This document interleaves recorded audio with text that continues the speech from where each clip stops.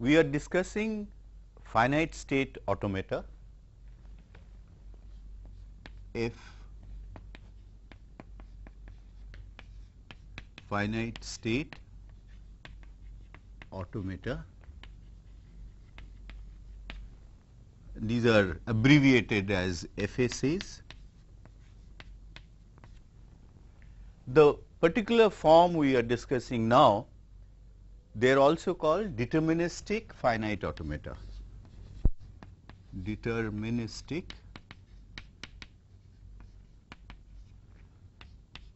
finite state automata, DFAs.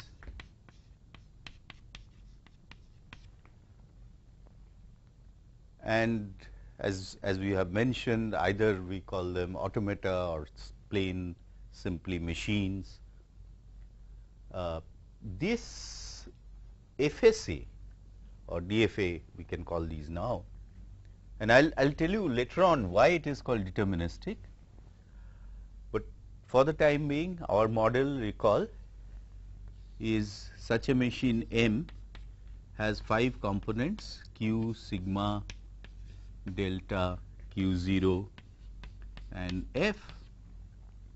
Q is a finite set of states, sigma is the alphabet, delta is the transition function, which is a map from Q cross sigma to Q, and Q0 is a one particular element of the set of states. This is the initial state, and F is a subset of Q, which we call final states, the set of final states. Last time we also saw how the function delta, which was a map from Q cross sigma to Q, in other words, which tells me if the present state is something, the symbol being scanned is something, then what will be the next state. This extended to delta hat, which was a map from Q cross sigma star to Q. And the idea was delta hat will take as the first component, first argument, a state, and the second argument is a string. So remember, X is a string which is an element of sigma star, and if it is P, then it means the machine goes to state P on scanning the string X starting from the state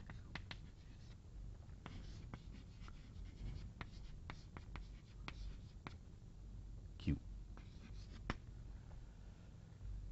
We gave an inductive definition for this function delta hat. Now, a very important use of delta hat is to formally define what is the language accepted by a machine. We will come to that concept.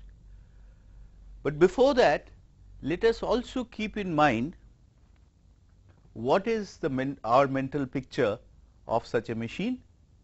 We think of, by the way, this was an example that we had seen, and will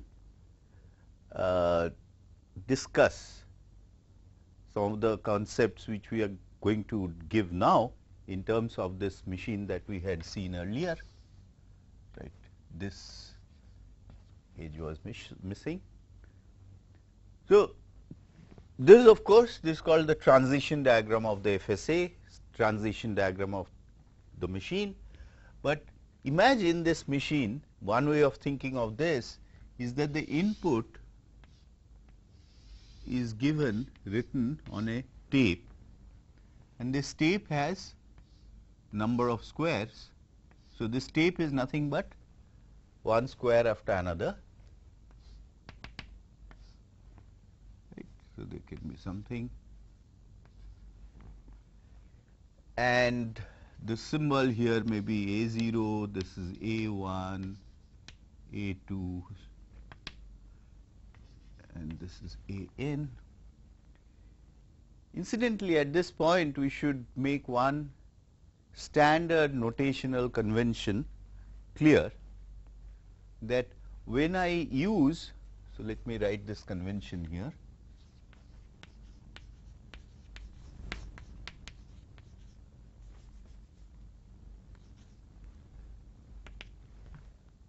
Remember, sigma is the alphabet,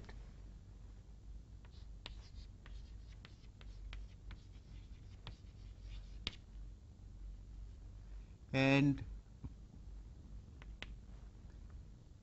when we write symbols or letters like A, B, A1, AI, etc., these are supposed to stand for elements of my alphabet as elements of sigma. Okay. So lowercase letters from the beginning of the English alphabet, A, B may be subscripted like A1, AI. These are elements of sigma, so that means these are symbols, whereas when I use smaller case letters X, Y, Z, possibly subscripted, etc., these are strings over sigma. Okay. So now this is, using this convention, you should be able to immediately see when I write this, what I mean is these are symbols. Each square in my tape holds a symbol. So this first symbol we are calling it A0, second symbol is A1, etc. And now remember we said that the machine starts scanning from the first symbol.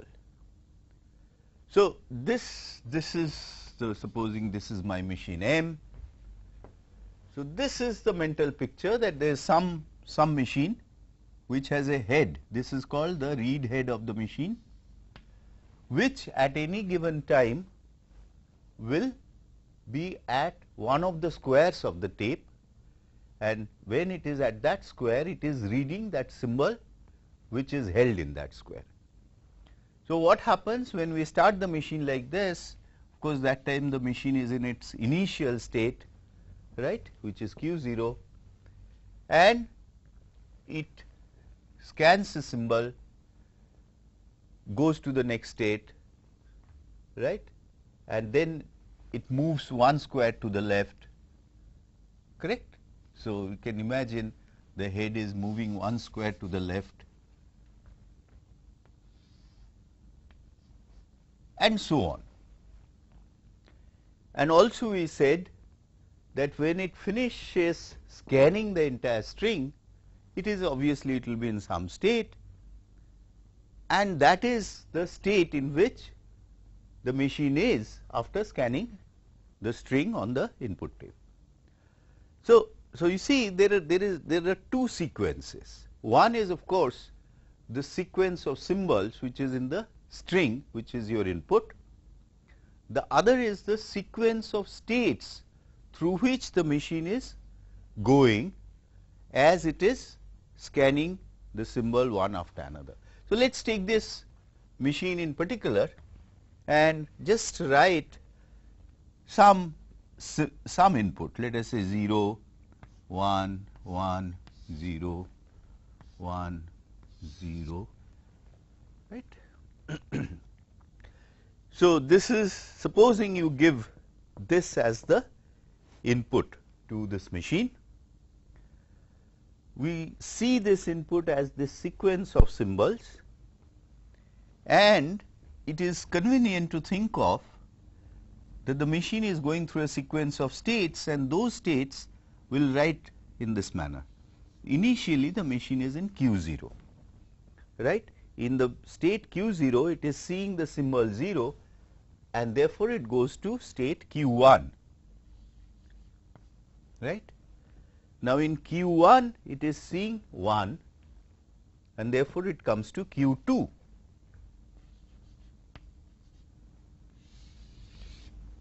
Right. In Q2 it is seeing 1, so this is going back to the state Q1. In Q1 it sees 0, so it goes to Q0.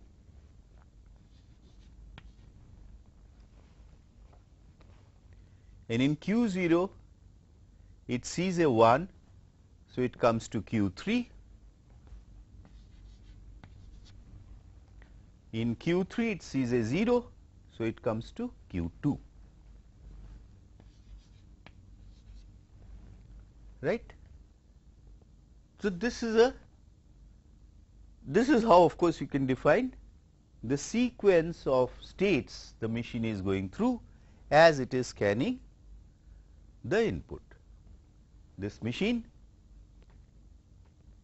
it initially started in its initial state, and you see that as the input is over, it finds itself in the state Q2, right.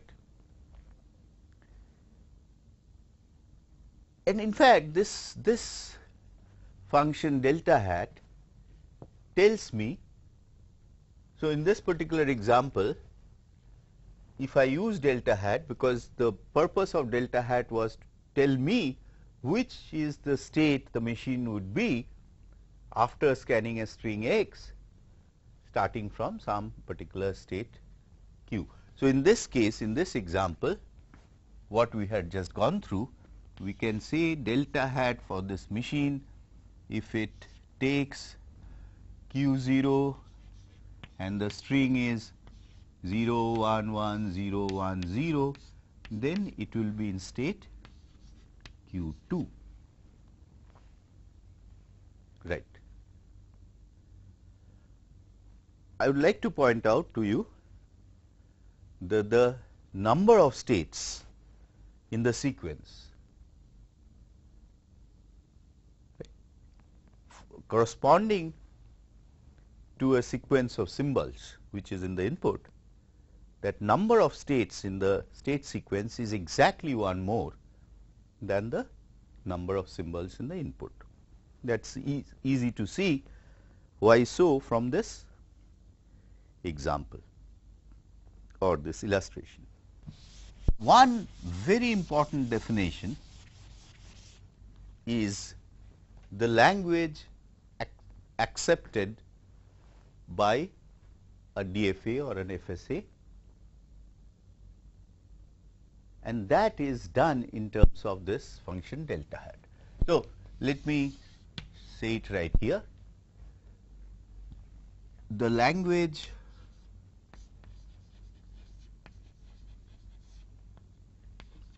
accepted by M. M is as this, called LM, is defined as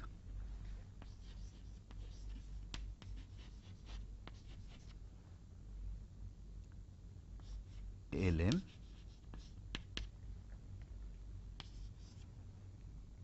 all those X, and because of our convention, X immediately means I am talking of a string over sigma, all those X in sigma star such that delta hat of Q0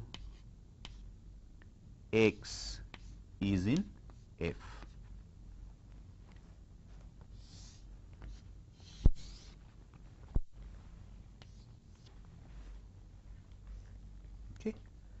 So what is this definition saying? LM is a language.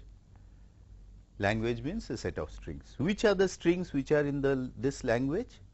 It is precisely all those strings which will take the machine from Q0 to one of the states which are designated as final states. Now, either a string takes the machine from Q0 to a final state or it does not. So, this is one specific language. This is a unique language associated with the machine M. Now, another definition which is very important, which is the notion of regular languages. It is very simple. The regular language is a language for which there is a DFA to accept it.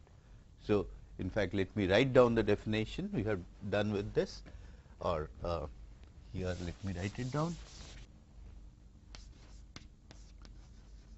A language is called regular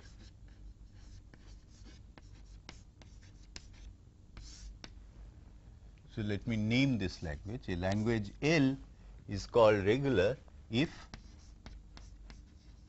there is a DFA M such that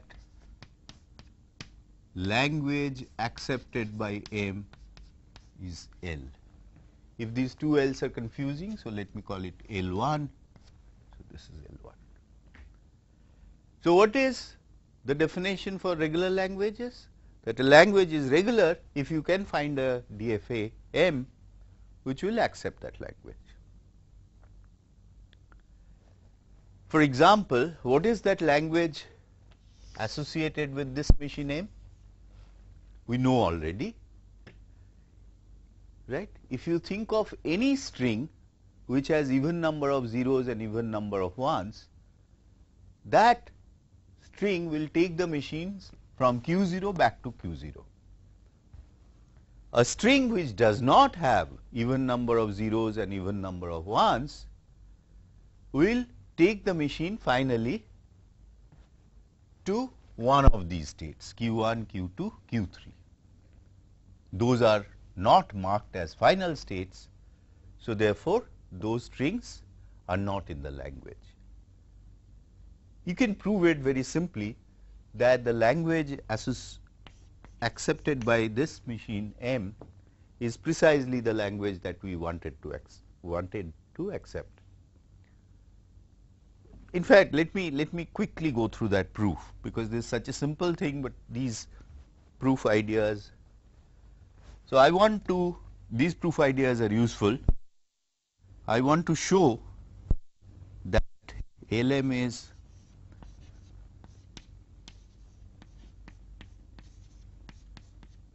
such that X has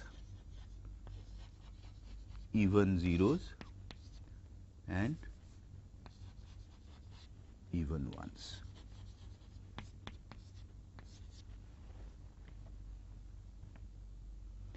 So, this is an assertion that language accepted by M, remember the notion of acceptance we had defined here, that language accepted by M is all those strings which take the machine from the initial state to one of the final states.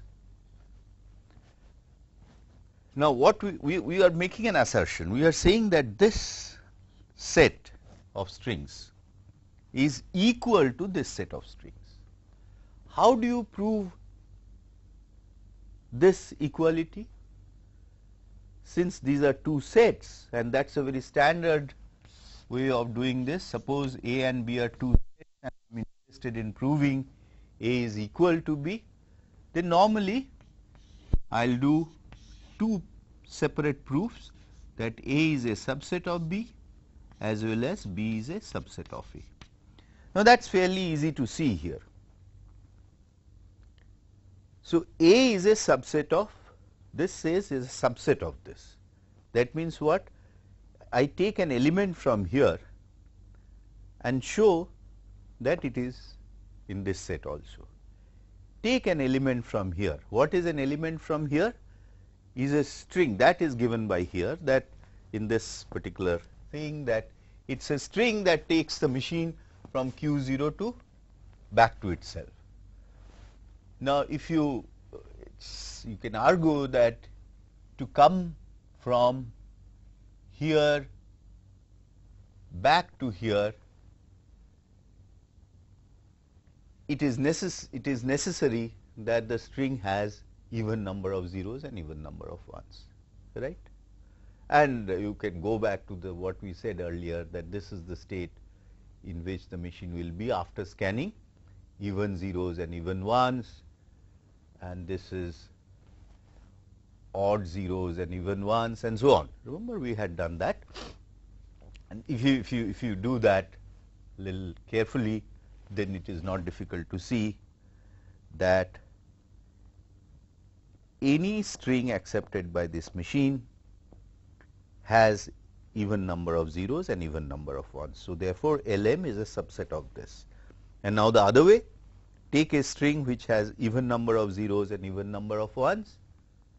Clearly, if it has even number of zeros and even number of ones, again, if you think about the details about the states, the assertions that we made, then it would be clear that such a string will take the machine back to here. So, basically, any string here is also an element of this. Any string in this set is an element of this set. So, this set is also a subset of this set. So, therefore, this is a subset of this, and right hand side set is also a subset of left hand side set. So, these two sets are equal, right. I warn against a misconception many students have in the beginning when they start reading these things. Let's just take this case.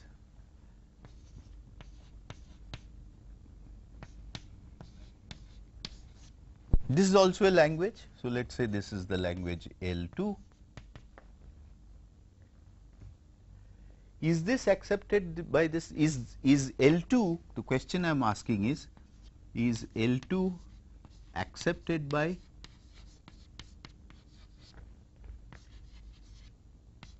him? Now, students sometimes argue that, look, every string here has even number of zeros and even number of ones. So, therefore, L2 is accepted by M. Is that a correct argument? It is not, because you see, so LM is the language accepted by M, and L2 is this language. Now, the student just said that, look, every string in L2 has even number of zeros and even number of ones. You told me LM is the language which is even number of zeros and even number of ones. All that shows, his argument just shows that L2 is a subset of LM. Is it clear? So, just because all the strings of L2 also take the machine from initial state to a final state, that does not mean L2 itself, L2 is not the language which is accepted by LM. LM is much more. LM is in fact an infinite set. And this kind of difficulty students have in another way also, the other way also. For example, every language L is of course a subset of sigma star by definition. And think of this trivial machine.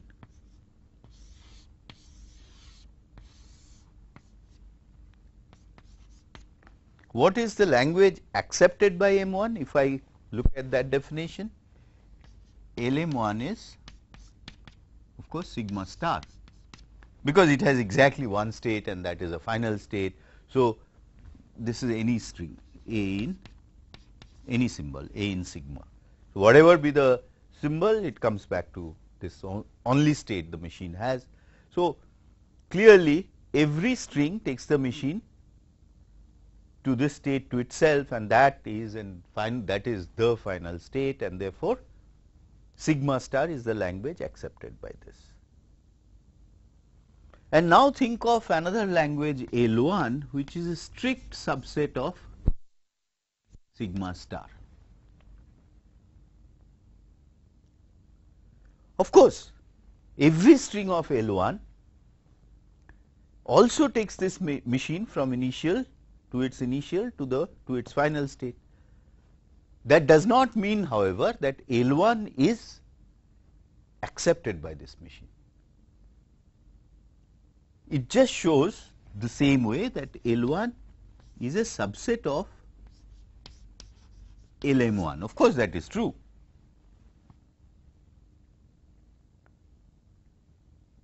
When I say, and the point I am trying to make is that with a machine there is precisely one language which is accepted by that machine.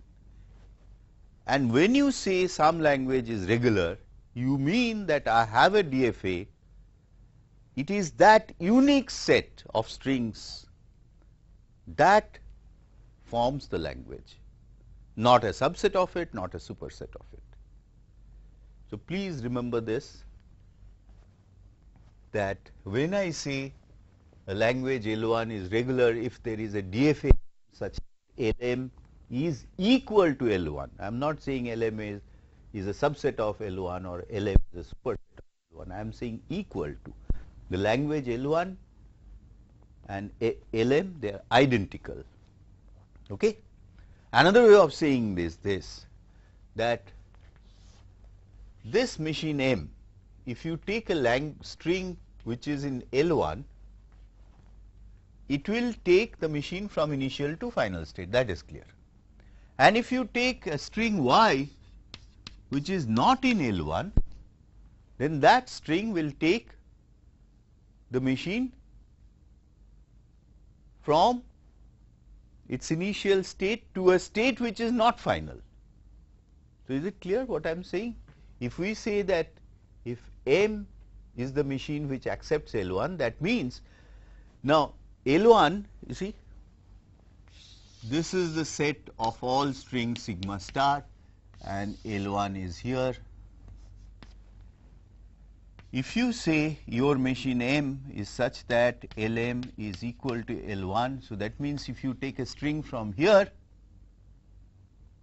then that string takes your machine from its initial state to one of its final states, and if you take a string which is not in L1, then that string will take the machine from its initial state to one of the non-final states.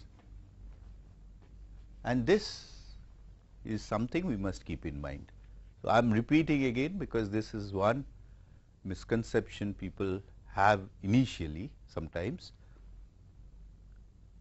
and that misconception will not arise in your mind if you remember that with every machine there is a unique language associated with it, which we call is the language accepted by that machine. Okay. So a little more on what we are doing here. Couple of things follow from this definition of, in fact, delta hat. Suppose I have a machine M, which is again Q sigma delta Q0 F,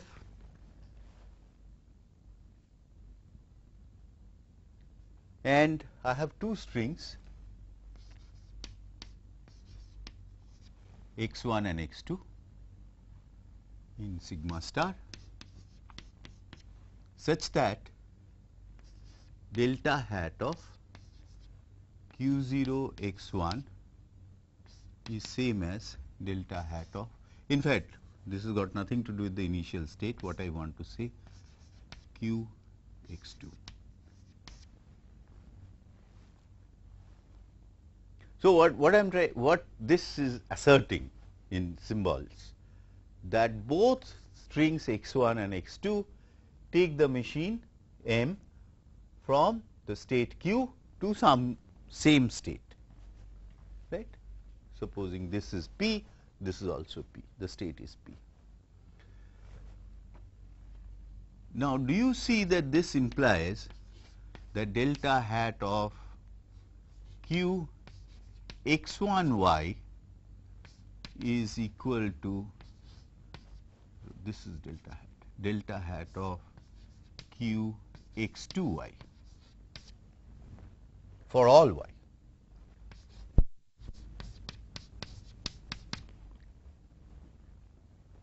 It's not very difficult to see, because what is happening is q, the machine M from starting from q on x1, let us say it went to p.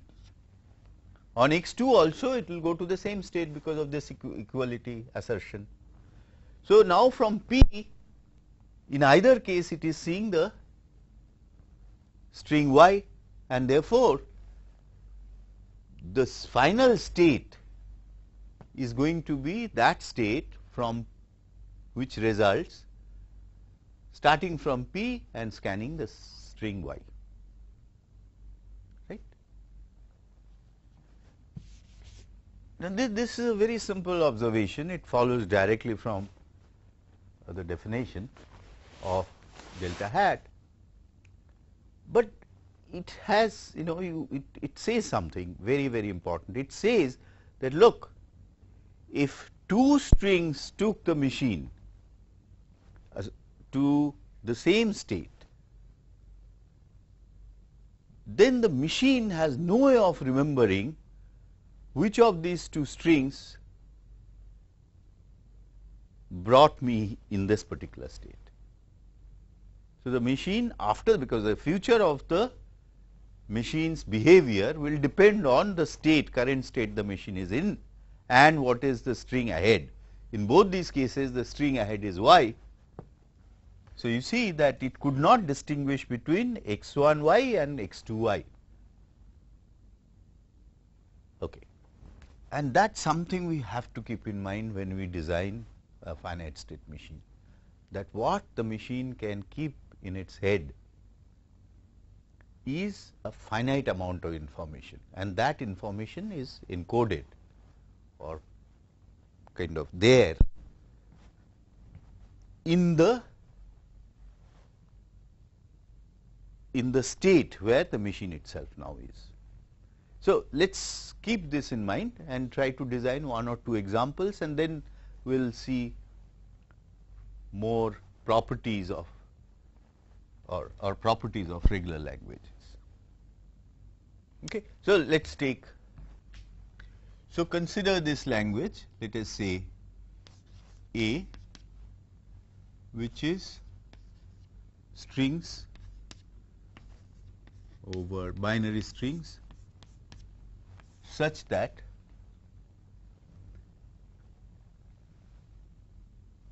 zero, 1, 1, 0 is a substring of x.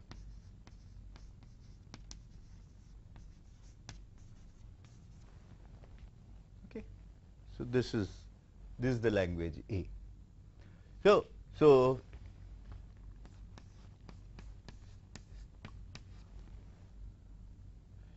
this is this in A or not? Yes, because 0, 1, 1, 0 is occurring and in this as a substring in this string, and therefore it is language A.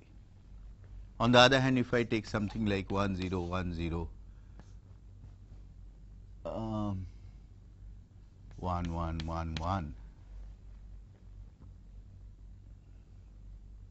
this is not in the language, because the substrings are, four length substrings are this and so on, and none of the 0, 1, 1, 0 is not occurring here as a substring. So this string is not in the language. And what I wish to do is to show, now we can use that particular word, we want to show that this language A is regular.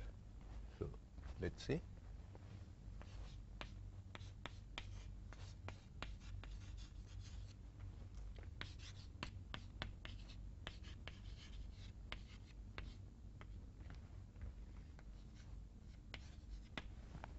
remember, what is the definition of a regular language. A language is regular if and only if there is a finite state machine to accept that language.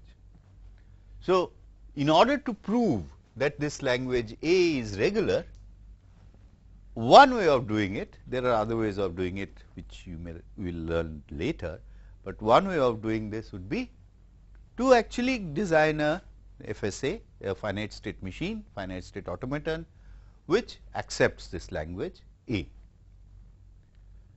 And remember the notion of acceptance, that DFA which I design should be such that every string which is the language A, that means every string in which 0, 1, 1, 0 is a substring,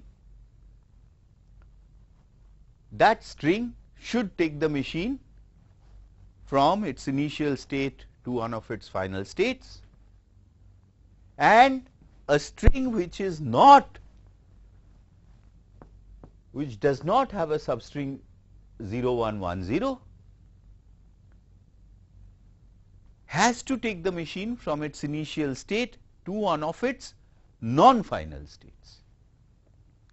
Only such a DFA will be considered to be accepting this language. I am belaboring this point because that is an initial problem with some students, just this notion that what is the language accepted by a machine. So let's do this problem. So of course, we must start with an initial state, that is clear, but how do I go ahead and design DFA? One way of doing it would be, one way that most people find it convenient, that imagine you yourself as the DFA, what you are going to do, and in front of you, you are starting at the left end of a huge string possibly. In this case, the alphabet is binary, so it is a huge binary string, and you are stepping from one symbol to the next symbol, keeping only finite amount of information in your head, and when you finish scanning the entire string, you should be in a position to say whether that string is in the language or not in the language. Okay? So all right, this is the initial state, and now let us say 1 comes. By the way, what is the kind of information I should keep in my head in order to be sure whether or not the string has the substring 0, 1, 1, 0 in it. So one way of doing it would be, I mean, clearly the most obvious way of doing it is, whenever I see a prefix of this interesting string, so 0, 1, 1, 0 is the string of my interest, whose presence I am trying to find out in the input. So if I see a 0, then I should say, oh, maybe the next 3 bits will be 1, 1, 0, and then my string is in the language, right. So clearly in that case, my states can be something like this. Yes, I have seen a 0. Oh, I have seen not just 0, but 0, 1. Oh, I have seen 0, 1, 1. And oh, I have seen all 4 bits 0, 1, 1, 0. So let's think in that manner. And so a 0 came, you are in this state, which remembers that I have seen a 0. Then a 1 came in this state, which remembers that I have just seen a 0 and 1, and now let me look for the other 2 bits 1 and 0, and now 1 and 0. If this happens, then you must be in a final state. That is clear. But this is not complete picture of the DFA. Why? Because I have not said what happens in this state, for example, on input 1. What is the meaning of this state? Or what is the, you can think of, what is the intuition behind this state? Well, look, I have not seen anything interesting, no prefix I have seen other than the trivial empty prefix of the substring. So, if a 1 comes, you remain in that state.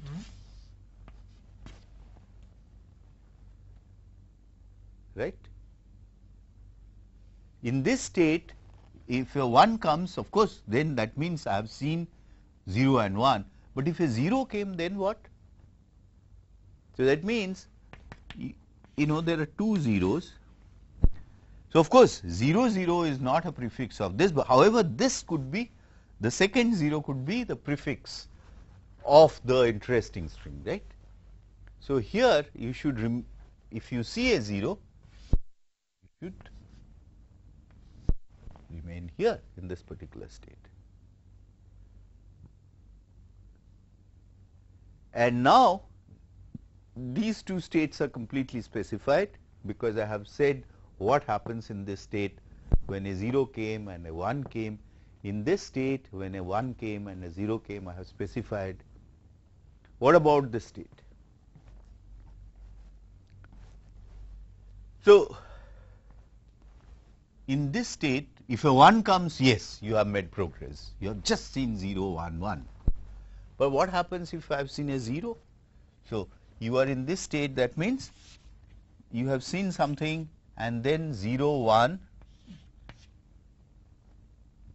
came 0 and then in 1, right.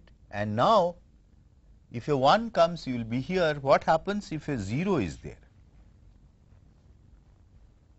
Well, this 0 could be the beginning. See, this thing that you have seen, the other 0, 1 you have seen is of no value because this is not extending to the interesting substring. So, this 0 I have seen, now that is indeed a prefix. So, I come here.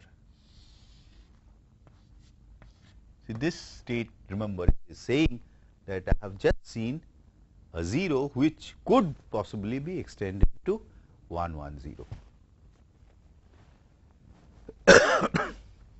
And now, in this state, if a 1 comes, what should you do?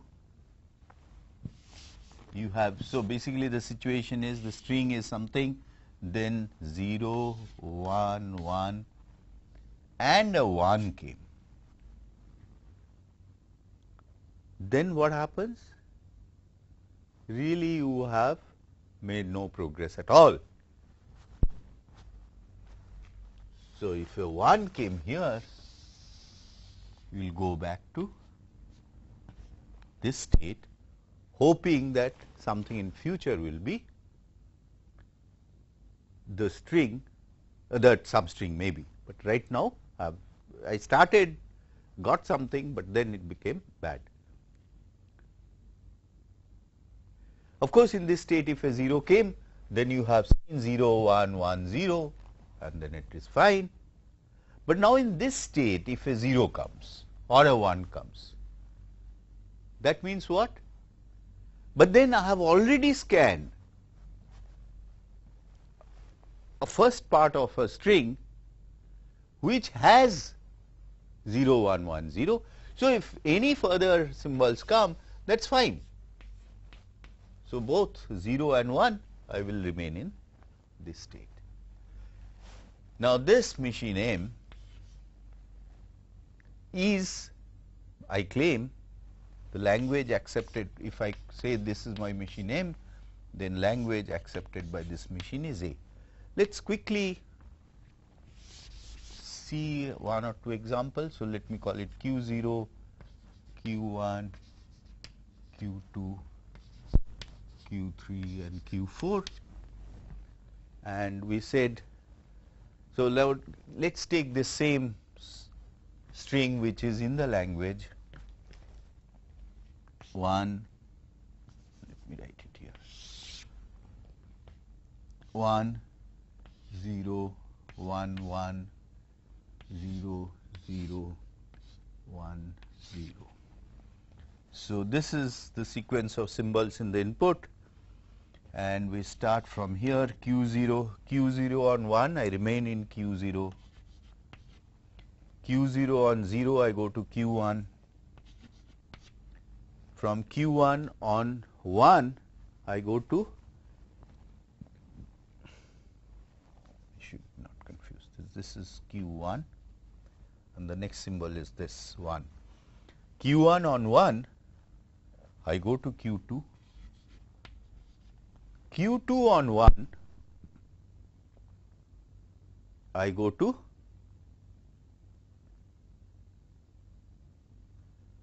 Q2 on 1, I go to Q3.